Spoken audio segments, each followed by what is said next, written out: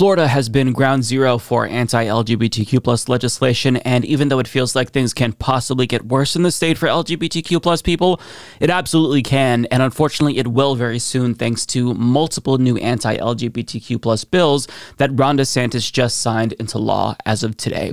Two of them actually take effect immediately, and the other two are slated to take effect on July 1st. Now, 2023 has already been a record-breaking year for anti-LGBTQ plus legislation. In fact, the ACLU has mapped a total of 474 bills at the time that I record this video. But out of all of these states, Florida has just produced some of the harshest, most draconian laws that literally threaten trans existence. And we're going to go through all of them one by one, because all of these bills collectively, they're just going to make it difficult for trans people to exist in this state, which is going to force many of them to flee the state. So these are the laws in question, courtesy of trans researcher and journalist Erin Reed, who breaks it down. There's HB 1521, a trans bathroom ban.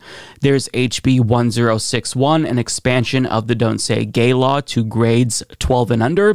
There's SB 254, a ban on gender-affirming care for trans youth, and also heavy restrictions on gender-affirming care for trans adults that will make it nearly impossible for them to exist as trans people. And last but certainly not least, there is SB 1438, which is a new obscenity law that targets drag shows, and it effectively bans them while not explicitly saying that drag shows can't exist. But we'll break it down, we'll talk about it. Now let's start with the most obvious. I'm sure that you're already familiar with the Don't Say Gay law, but it has been expanded now, or it will be expanded as of July 1st. So originally the law applied to grades K through 3. Now it's going to apply to K through 12. And basically this law is going to censor all discussions in the classroom related to sexuality and gender identity, meaning that teachers probably aren't going to be allowed to use the preferred pronouns of their students. On top of that, GSAs, which are gay straight alliances, really crucial resources for LGBTQ plus youth, probably won't be allowed to exist because of this law's expansion. And on top of that, LGBTQ plus students are likely going to be forced into the closet. I don't know how they're going to be able to transition in high school given these restrictions on queer speech. And on Monday, we talked about a Florida teacher who is under investigation for showing her 5th grade classroom a Disney movie that features a homosexual character. Now, I was under the assumption that the investigation into her was triggered because she violated the newly expanded version of Don't Say Gay, and news outlets also made this assumption as well. But that was an incorrect assumption because the expansion doesn't even take effect until July 1st, meaning the following school year. So what that tells us is that this teacher literally did not even break Florida law, yet she's still under investigation and her students are being grilled. So if that insanity can take place before the law even went into effect, imagine how bad it's going to get after these bigots are emboldened by the weight of Florida law. I mean, it's going to be insane. Anyone who is suspected of being LGBTQ plus will probably be the targets of witch hunts in Florida. It's just going to get really bad. So you already know about that, but let's move on to the other laws that Ron DeSantis signed. So I'm going to talk about the drag queen ban. It is an effective ban. It's not an outright ban. And the way that they do this is they're using obscenity laws to basically penalize businesses that host family-friendly drag shows. As CBS Miami reported last month, the law would allow the state to revoke the food and beverage licenses of businesses that admit children to adult performances, adult classified by the state, by the way. The DeSantis administration has moved to pull the liquor license of a Miami hotel that hosted a Christmas drag show alleging children were present during, quote, lewd displays. Now, to be clear, there was nothing lewd about the drag show, but since the right has characterized any and all forms of LGBTQ plus entertainment as porn, well, that's what they're saying. They're saying basically it was lewd because there were men who were dressing up as women. Yeah. Now, the law is already having a chilling effect on free speech in the state of Florida because it led to one Pride event being canceled in anticipation of this being signed into law. In particular, the Port St. Lucie Pride Parade and other traditionally family-friendly Pride events are now just having to restrict their events to ages 21 plus. I mean, Pride, sure, there were some adult-centric events, but as it got more mainstreamed over the years, there were more family-friendly events as, you know, society realizes that this is a necessity because you have queer families who attend these events. But DeSantis is unilaterally pushing LGBTQ plus people back into the closet and is stripping away the mainstream status of these pride events. But it gets worse, believe it or not, because I want to talk about the bathroom bill, because this is a piece of legislation that was so vaguely worded and far-reaching that I can't see how this doesn't result in genital inspections of trans people. Erin explains Bill 1521 will effectively give second-class citizen status to transgender people in Florida. The wording of the bill states that if a cisgender person is in the bathroom with a transgender person, an employee can tell the transgender person to leave. Should the transgender person not leave immediately for any reason, they will be charged with criminal trespass, which can carry sentences of up to 1 year in jail, likely a jail of the wrong gender identity, which will put trans people in immense danger of sexual assault.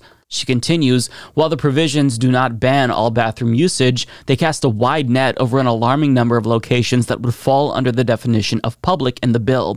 This includes all buildings owned or leased by any governmental entity, educational institutions spanning from elementary schools to private colleges and universities, numerous hospitals owned by universities, many sports arenas, convention centers, city parks, beaches, airports, and more. So in other words, let's say you are a trans professor and one of the students realizes that you're trans because perhaps you don't pass. Well, they can unilaterally get you jailed if you refuse to leave, because let's say you want to leave because you're uncomfortable too, but the problem is that it's an emergency and you have to go. You can go to jail now because of this law. And what makes it even more cruel is the fact that it uses language to erase trans existence. So even if you changed your birth certificate and your driver's license, that doesn't matter. It doesn't matter because the text, as you can see here, specifically defines sex as what you were assigned at birth. So how else can you prove that you're trans, or cis for that matter, unless you are subjected to a genital inspection? Like, how else do you facilitate this law? How do you maintain compliance with the law unless you look at somebody's genitals? I mean, what if a cis person mistakes another cis person as trans? This can affect them too. And even if they went by the gender on someone's driver's license to determine eligibility for a fucking bathroom, I mean, trans people shouldn't have to be forced to provide documentation to take a fucking piss or a shit. But the law isn't even that lenient. It's a law that is based on antiquated gender norms that is going to literally legalize harassment against trans people by cis people who don't want them in their space. It's not only cruel, but it's brazenly unconstitutional. And let's say that the ACLU sues and this gets appealed all the way to the Supreme Court. Who do you think the court's going to side with? They're going to allow for this discrimination to legally continue. It is just a nightmare scenario. And again, it's just Florida criminalizing more elements of trans existence. But it gets even worse, as Erin Reed explains again. One of the most problematic of those bills is a ban on most gender-affirming care for transgender adults. Senate Bill 254 bans gender-affirming care for trans youth and bans nurse practitioners from providing gender-affirming care to trans adults. Spectrum Health, a provider in Florida, has indicated in an exclusive interview with Erin in the Morning that up to 80% of all gender care in the state is provided by nurse practitioners, a statistic in line with information provided by Planned Parenthood. Already, people are losing access to medication in Florida,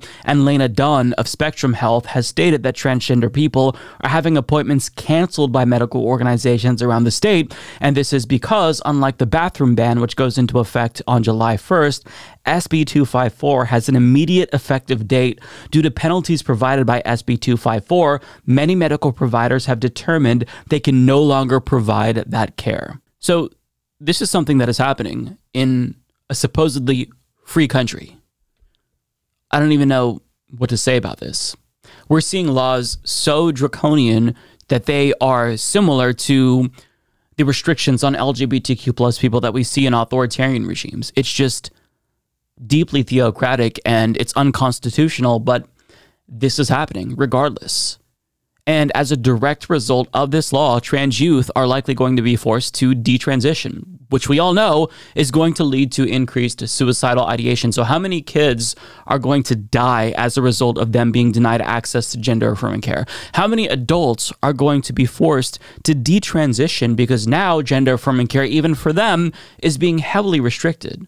I mean, think about this. If nurse practitioners provide 80% of gender-affirming care, this means that many trans adults they're just not going to have access to gender-affirming care. And as a result, the state is effectively forcing them to detransition. I mean, you don't have to ban it to get the same result. They're trying to regulate trans people out of existence. And this takes effect right now, immediately. It's the same strategy that we saw Republicans use to curtail abortions before Roe v. Wade was struck down. You don't have to just straight up ban abortions to get the same result. You can effectively regulate something that you don't like out of existence. And that's what they're doing now when it comes to gender affirming care for adults and children. They're just banning it for children, and for adults, they're imposing more restrictions because they know that that probably wouldn't hold up to legal scrutiny.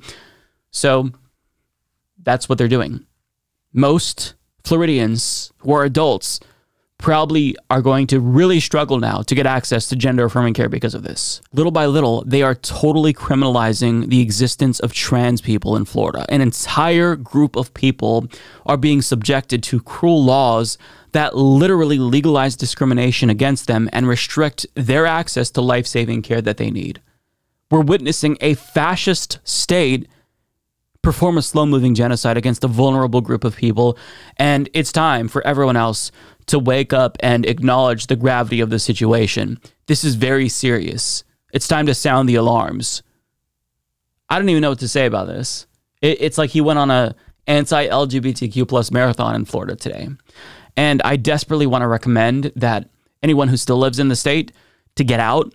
But I mean, it's easier said than done, right? I mean, moving takes a lot of money, especially if you're moving out of state. It requires money. It requires you to find new employment, new housing. It's not that easy to just up and leave. But unfortunately, we're to the point where a lot of trans people in Florida don't even have the choice. Merely existing in Florida is becoming increasingly difficult, if not impossible. So consider helping a trans person that you know in Florida leave.